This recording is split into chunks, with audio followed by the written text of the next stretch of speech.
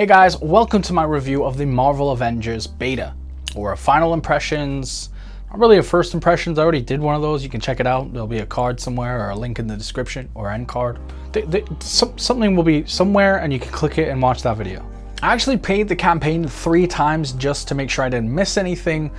So without further ado, here's my review of the Marvel's Avengers Beta. We'll start with the story because I know a lot of people are worried that maybe this is another Anthem 2.0. We actually start off with what we saw in a lot of the trailers, but this is an abridged version of A-Day, the prologue chapter.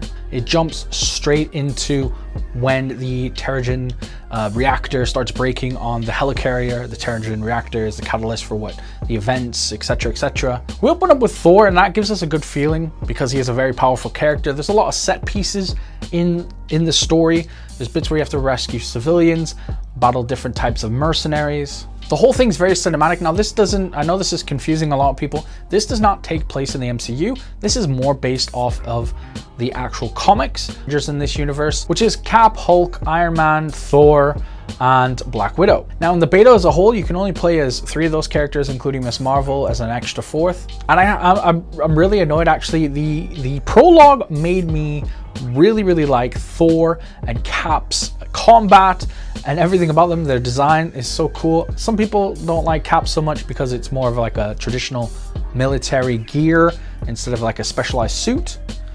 But his gameplay, honestly, if you ask anyone, it's probably one of the best. This is like a beat 'em up style game, so he's really suited to this, as well as Black Widow. But we'll get into gameplay in a minute. The second mission features Dr. Banner, and I do mean actual Dr. Banner. You get to play as Bruce Banner, not just the Hulk, and you're searching for one of Tony's long lost kind of like vaults or archives. You get a cool little moment where you get to walk around and talk to Camilla and learn a bit more about the history of this universe before ultimately becoming the Hulk, and then, you know, he does his thing, he smashes. Dr. Banner, what do I do? Run. What? Camilla is kind of our view into this world. She is new to the Avengers setting. She has only just recently got her powers after the events of A-Day. We do play as her a lot during the hub section as well, which you get to do right after you beat the Hulk mission. And the Hulk mission is actually really cool. It's this setting where you have to go to either where Jarvis and a lot of Tony's old tech is hidden, combined with AIM repurposing it to kind of booster or bolster the powers of Abomination. He is a really cool boss fight. I love that they stayed true to the character of Hulk. And a lot of these superhero games, a lot of the combat or boss battles are very gimmicky. This is mainly because a lot of previous superhero games feature heroes that are severely underpowered compared to their villain.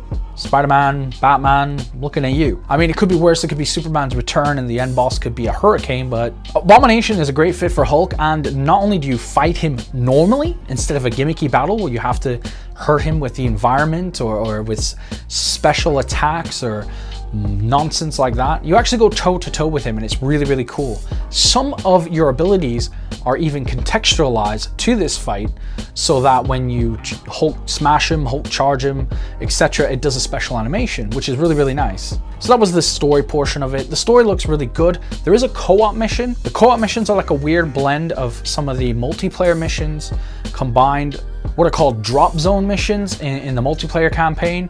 So like, it is a story mission. You go about kind of the same mission structure as the multiplayer section, which is separate, kind of. And then there's still cutscenes and epic battles, etc. It's just kind of a weird merger of the two. It gives me hope, though. It does mean that maybe the campaign isn't fully single player. There will be moments where multiple Avengers can be controlled and you will be able to play co-op with your friends if they're at the same point or ahead of you. Let's move on to gameplay. But gameplay is really fun, if not simplistic, at least at first. There are characters, and I feel like in a way the characters they chose for the beta were kind of detrimental to what they were trying to showcase. This is because many characters, especially Kamala herself, don't really come into their own until about level 10. Every character has a dodge, light and heavy attack, a ranged attack, and what is called an intrinsic ability, which is a meter below their health bar that you build up with light or heavy attacks, and it will do something unique to that character. On top of that, some characters, to make them feel different, can do things like parry or vault This really helps sell some of the martial arts characters, as they need to stay acrobatic in order to survive, even in the comics. The one little twist on this is Captain America can seemingly indefinitely block, as he should, given that he has, you know, the adamantium vibranium shield or the proto adamantium shield, whatever they're going for in this universe. Miss Marvel is kind of a weird character. She's very much more of a Black Widow meets Hulk. Her survivability relies on her ability to dodge or polymorph, which she'll automatically dodge based on her intrinsic bar. Her polymorph ability is also very much tied to her heavy attacks. This also gives us a hint on what kind of upgrades you can get in the game. Now, in the beta, we only have one of each page for each character. However, each character has a different one, again hinting on what we'll have in the full game. It looks like you'll have a page tied to ranged, heavy, movement or intrinsic abilities, and possibly even your ultimate or heroic attacks. The missions we got to play in multiplayer were the horror missions, which is the training room horde mode. The Warzone missions, which are kind of open world. You start off in either New York or the Pacific Northwest. These bits feature a lot of traversal, multiple objectives, a lot of high-level gear, and then they eventually funnel into an objective that you have to do, either take out enemies, destroy a prototype arc reactor that AIM's working on, etc. Drop zone missions are very, very different. They actually involve jumping straight ahead to the end of a Warzone mission and just are self-contained, often in an office setting or a building. You have a singular objective, you get it done, and you're out. They're about 5 minutes. They're very good to play with friends when you don't have a lot of time, or you want to just do a brief bit of leveling with your friends, or just want a quick bit of loot so you can do one of the larger missions. That brings us to iconic missions, which again are kind of like Warzone missions. Now, these are based story-wise off of one of the characters. The one that we got to do in the game was actually based off the Hulk. He had to go in and stop a facility that was trying to upgrade or create mini abominations. Now, honestly, other than just a bit more backstory for that particular character, they're not really any different from the drop zone missions or the Warzone missions. I was a bit disappointed. I thought maybe we'd see an iconic villain for that particular hero. Now, one of you does have to play as that hero, normally the host. That's literally about it. And lastly, we have villain encounters. Now, I'm a bit hesitant so far to call these villain encounters. They're kind of like a raid style battle.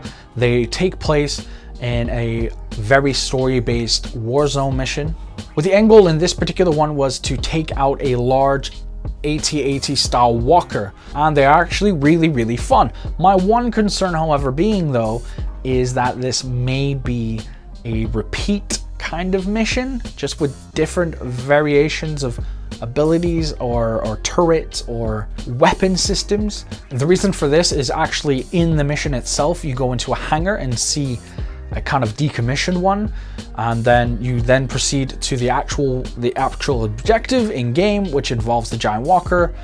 You have a bit of a boss battle. You have to take down these ports on it. It collapses, you attack its eye, repeat. However, every time you do it, it gains adapting new self-defense mechanism. It's a pretty cool battle, but again, it does worry me that they call this a villain encounter, and there isn't a villain. It's a giant robot. That brings me to another slight problem I had with the game so far. If it is literally just AIM synthoids and adaptoids and beekeepers, or this game will get dull. This will be an Anthem game. The game needs to really, really use some of its licensing. In the story, that does happen. Like I said, there's awesome set pieces, there's unique mechanics, there's awesome boss battles that don't rely on gimmicks. There's characters that you have there like Taskmaster, and your fight with him, having, you know, to mix up your attacks, counter him, etc. I found that fight really, really fun on top of the Abomination one. But outside of those missions, because the main gameplay loop is the multiplayer side with your friends, once you beat the campaign, this is what's going to keep you going. If we're just fighting giant robots, small robots, variation of robots, and some guys with a jetpack and a gun, which might as well be a robot, this game will absolutely bore people. The last 2 points I want to touch on is the gear system. and also the controversy. First, we'll go over the gear system because this has actually added to some of the issues people have with it. Now, some of my peers have complained that the gear does not appear on the actual characters. I, for one, don't mind this. Everything, when you look at the menu and you're equipping your pieces of gear, they're clearly components inside of Iron Man's suit, Black Widow's vest or harnesses, or her Widow bites. And even the Hulk ones are actually genetic adaptations or mutations or engineering. I really don't see how you could have these physically on the outside of him. It'd be a bit weird. I really couldn't see like Destiny style where each piece of gear changes. The last thing I want to touch on is the exclusivity issue. Now, if you don't know, Spider-Man is exclusive to the PS4. Not only is Spider-Man exclusive, there will be a story campaign and exclusive skins and content for the PS4, PS5 version of this. That means also one could deduce very easily that his villains, his rogue gallery, and characters tied to him, is, you know, Gwen Stacy, etc., are going to be PS4/PS5 exclusive. I can't see them adding Doc Ock into one of the iconic missions for the other consoles. It wouldn't make sense without Spider-Man. Another thing that we can kind of extrapolate from this, especially with the announcement of Hawkeye coming and what they said comes with him, which is additional co-op missions, drop strike missions, and an actual story mode, that we can also deduce that Spider-Man, on top of his isolated arc, possibly including his rogues gallery and side characters again, will also have additional missions, which means that even though it doesn't come out to 2021, it is going to feature less content, potentially more than they're letting on. Right, my final thoughts on this is basically this game is super fun. I'm still hyped to get it. Has the exclusivity affected my decision on which platform to get it? Definitely. I am a huge Spider-Man fan. The Insomniac Spider-Man game was one of my favorite. I collected the comics as a kid, and you're getting, you know, even if you weren't, you're still getting less content than the other two platforms, which is a whole other issue itself. But in terms of where to buy it, for me, it's a no-brainer to go for the PS4/PS5 version. Let me know in the comments which version you're going for, or if you're gonna stick to your guns and not get this game at all now. Basically, guys, I had so much fun with this. I have a few concerns. Like I said, the repetitive nature of the missions and the enemies. They could easily fix this. We only got to play about 5 or 6 missions, so we'll have to wait and see. The story, I am not worried about. It was really, really good. Incredibly well voice acted, and the set pieces and the boss battles in particular were very good. If you found this video helpful, give it a like. Let me know what your thoughts in the comments down below, and be sure to check out my What's in the Box if you're still picking up the Avengers. Anyways, that's been my thoughts on Avengers. I'll see you guys in the next video. Bye-bye. Bye-bye.